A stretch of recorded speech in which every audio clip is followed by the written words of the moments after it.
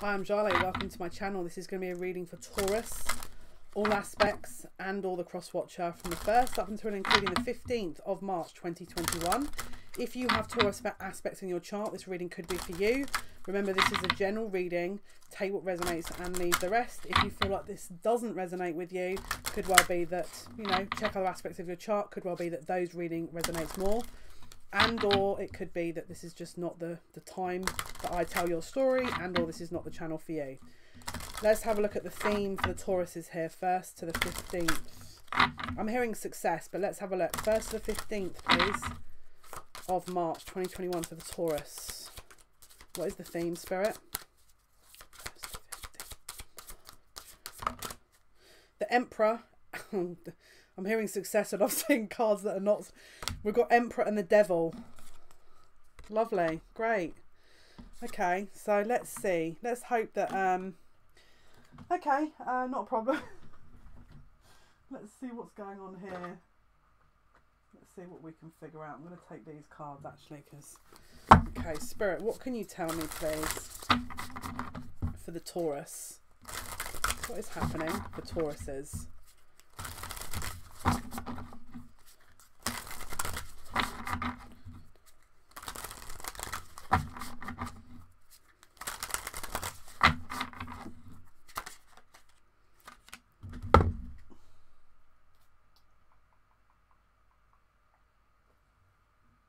One sec. Okay, so this card has just come out. It's the King of Pentacles. So it's about nurturing something and then letting go of the outcome. All right. So let's just keep shuffling and see what else we are going to be shown here for the Taurus reading. So it looks like someone's trying to take charge of something. But again, shadow element could be coming up. So something that maybe hasn't quite been resolved.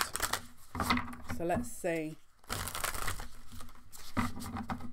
What else, Spirit, please, Taurus? 1st to the 15th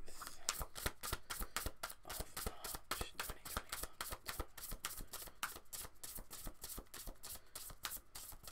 2021.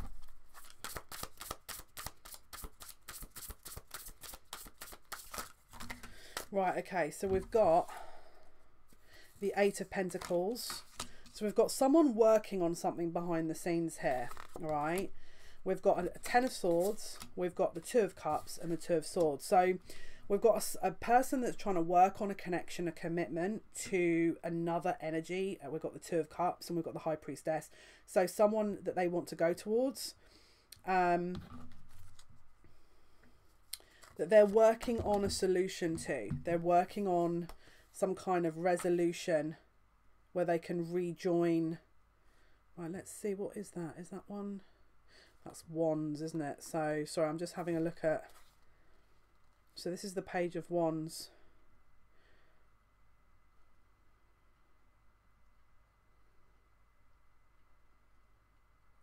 So it's something's been created here in order to resolve this situation and overcoming a situation. We've got Judgment. So working on a situation that will create freedom and close out something that they want to leave behind. All right. We've got the 10 of Pentacles and the 4 of Wands. So working on something that they want to develop and nurture, and defending that and walking away from a situation that doesn't serve. So this is basically it's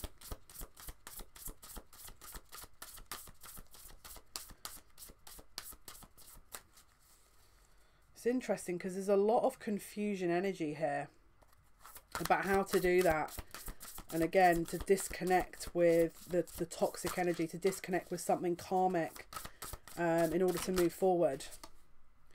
We've got the 2 of Wands and the Fool. So it's about understanding how to do this. You know, it's not a matter of that they don't know. It's a matter of how. And also it's a matter of when, I think, as well. So it feels very toxic.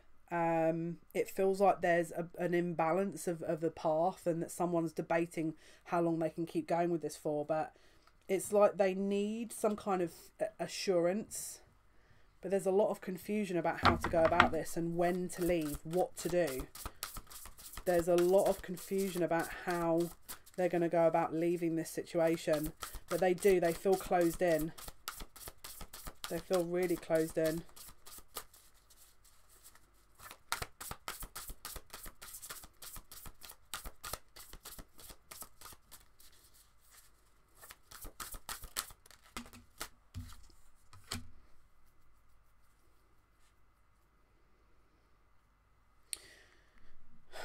They don't know how successful they'll be in breaking away from this, which is why there's such an unknown. But they're trying to create some kind of energy to propel them forward to come away from what it is they're trying to leave behind. They're just saying it's a very toxic energy. So we've got the Knight of what looks like the Knight of Wands. It looks like the Knight of Wands. So it's an idea. This is like someone's going to try and create or generate an idea, and there's an urge to race forward, to burn it all down and conjure a new reality in its place. It's invaluable energy for surging ahead in goals, especially creative ones, so for deadlines and stuff. But you can't stay in that energy for that long, so it could potentially create a bit of a burnout. So it's an ultimate sprinter's fuel to get them through a situation that looks particularly toxic. And also this person has to acknowledge that there is going to be a recalibration once that energy, that high energy, kind of burns out a little bit. But we've got what looks like a turning of the tide. So it looks like that energy is enough to propel this person into a shift, possibly, where they're creating a potential, or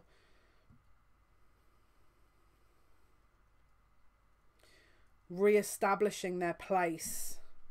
This looks like a really karmic battle that someone is struggling in closing out, if I'm totally honest with you, because it just looks like they are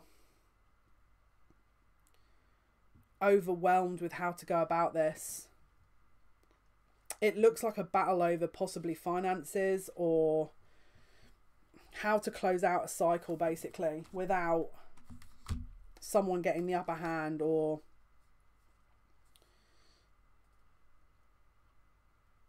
someone's overlooking a detail that may make a difference as well.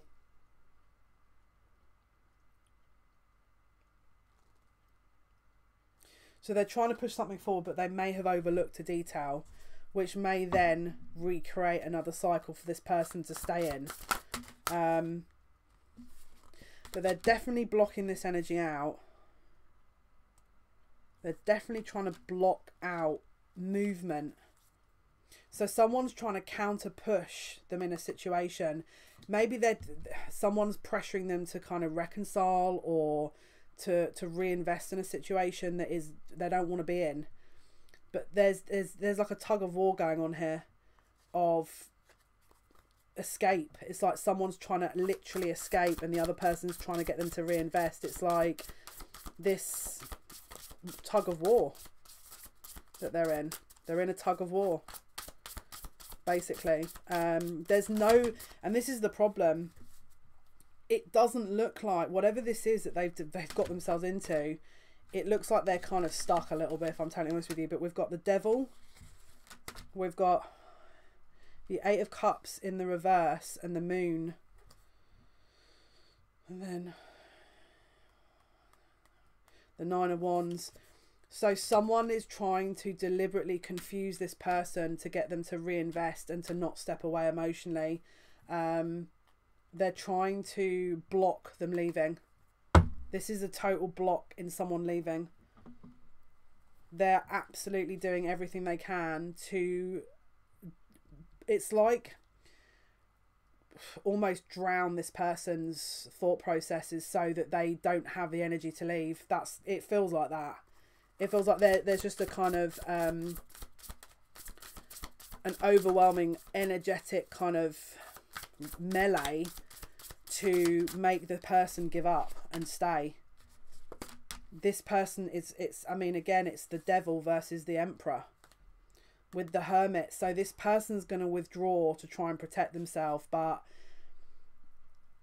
whatever it is, it's karmic energy. So this kind of karmic energy wants to, again, toxic, get them to reinvest, get them to kind of stay stuck, get them to not have that strength, get them to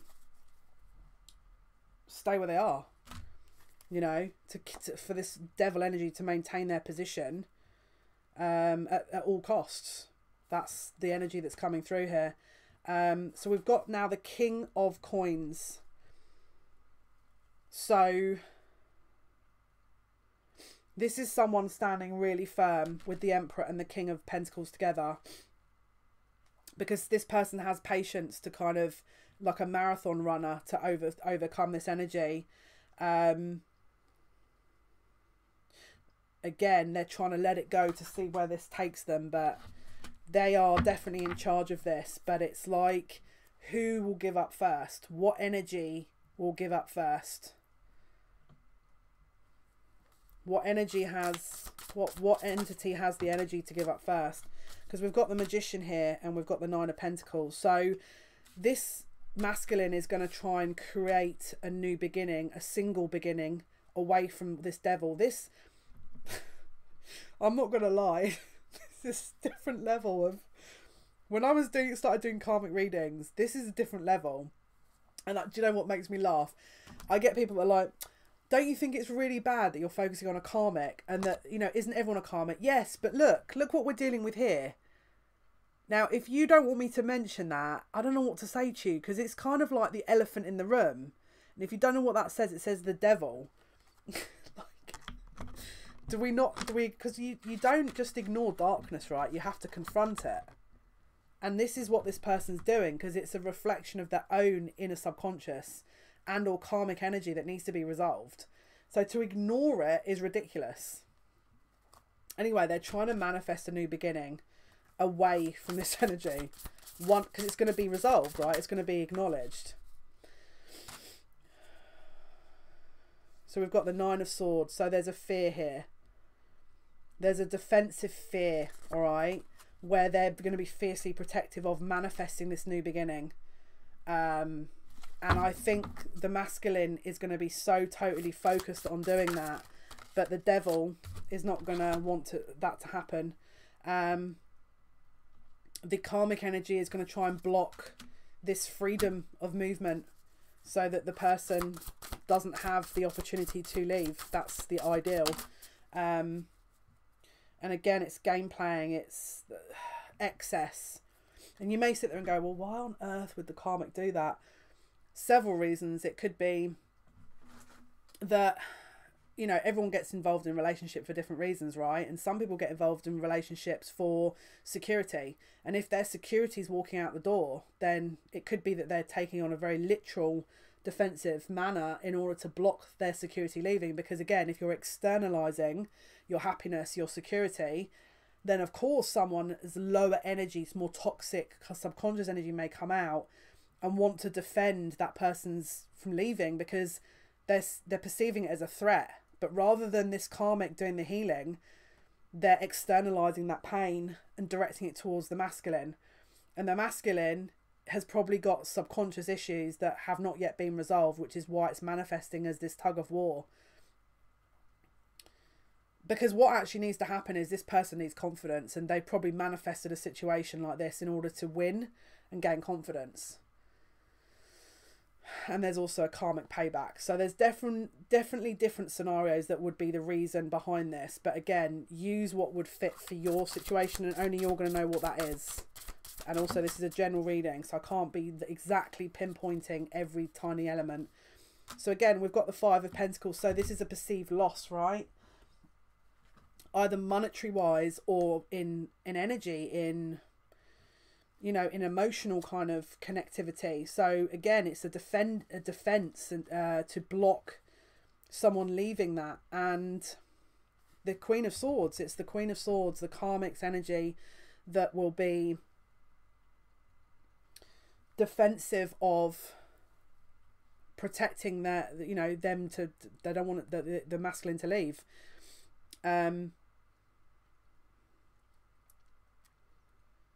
So again, it's about healing old wounds.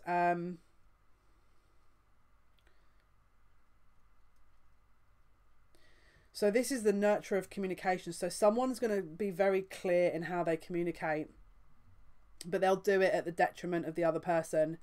So this is about clearing up a messy situation, basically, where this feminine feels like they're losing something, and so they're prepared to defend that. We've got the Three of Cups and Death. So again, this feminine may be very aware that there is no chance of reconciliation. There is possibly no chance or a lack of a reconciliation that's happening. And so because of that, will stand the ground to make the masculine rethink. And the more the masculine doesn't rethink, the more the feminine will be determined to stand their ground. So there's a lack of gap balance, there's a lack of give and take, there's a very clear focus on communication and clarity that this karmic feels like she's losing the relationship and or is losing her opportunity to be heard. And so we'll go into defensive attack mode almost. We've got the Page of Cups here, and we've got the Star. So this karmic will try and attempt to try and open themselves up emotionally. So it's about expressing an emotion to try and create a healing energy and to keep their heart open to try and welcome that energy back in. So the karmic will try and re-establish an emotional connection to rebuild a bridge so that they are not feeling that they're being pushed out, because they do feel like they're being pushed out. I think the masculine wants to end it with this karmic, but the karmic is not letting them. And that's the problem. So we've got, again, the Queen of Swords feeling the burden, feeling the brunt of this. So there is a fight. There's a tug of war going on. The karmic is not accepting the end and will try and defend at every cost, even to their own detriment and even to the expense of everyone involved, rather than accepting that a situation is over. This person is determined to create issues. So let's see what else we can figure out, what else we've got here to contend with. What else can you tell us, please, about the situation for Taurus? What else have we not discussed in this situation? We've got peace in the reverse and regret in the reverse. So there is no peace. This feels like a very, very toxic situation. It feels like this person just wants to close out the chapter and it's not being heard. And that's the problem there, is there's a fight. Let's see. What else can you tell us, please, about what is happening here for Tauruses?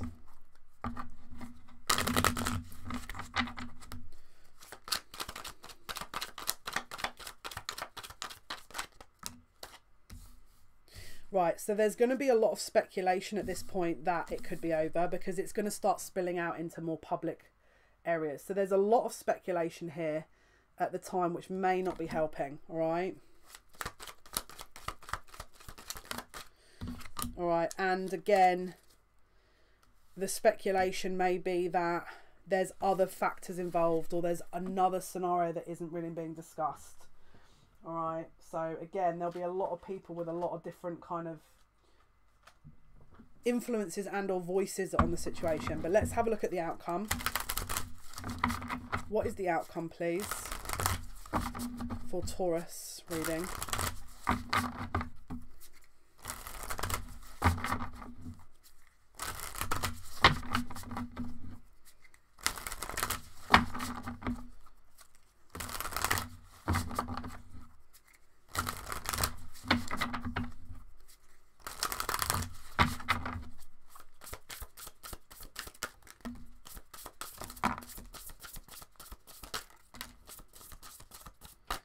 Right, let's take a look. We've got a desired outcome of being single, but that's a desired outcome, right? We've also got here moving into calmer waters, and there's a wish that they move, the masculine moves on to being single, but there's no opportunity from what I'm looking at here, because it looks like we've got almost like a bit of a we got a little bit of a rest where there's someone trying to stand their ground, the masculine is trying to stand their ground, that they're not going to give up standing their ground, but they're also not going to concede defeat. So we've got a stalemate situation here where they are desperately wanting to leave, but this other person's not letting them. It's like whatever they're trying to do is being basically blocked. So if this person's told them they want to leave, this person's not letting them, from where I'm looking. So, and I feel like even if they haven't said that they want to leave, they know if they tell them they want to leave, it will just create even more drama. So there's obviously something that is blocking them from leaving. Could be a lease, could be finances, something that maybe they're having to bide their time with. But let's have a look. What is the outcome here? Taurus is reading. What is the outcome from 1st to 15th of March? What is the outcome?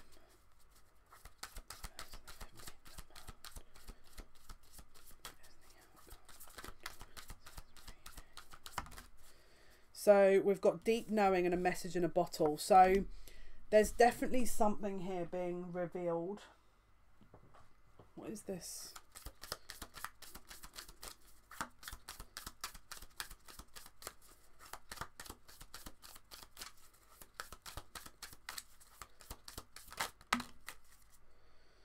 So there's definitely some kind of truth here. So someone could be coming through with some information for this karmic to reveal a truth that, again, there's an ending point. Clarify message in a bottle and deep knowing.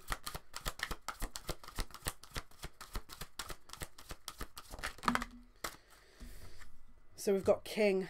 Enlightened, benevolent leadership, benefiting those in your charge, and inspires you to put compassion into action, and Queen. So there's definitely someone, this person knows that they're being pushed out, and so they're trying to fight with every ounce of them. Because we've got King and Queen here with the Advocate.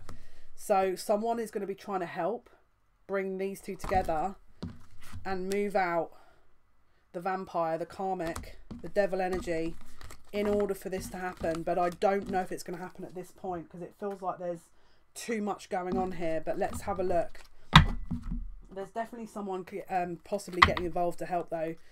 What is the outcome? What is the outcome here? 1st to the 15th. What is the outcome for Taurus spirit? We've got the underworld, Agate, which is about endings, and the mountain. So it looks like there's still yet another energy to climb. It doesn't look like it's the end. It's looking like the masculine has to stand the masculine's ground, because someone doesn't want to give up the fight. It's like someone knows that they're going to be ending the relationship, and this karmic is not letting go.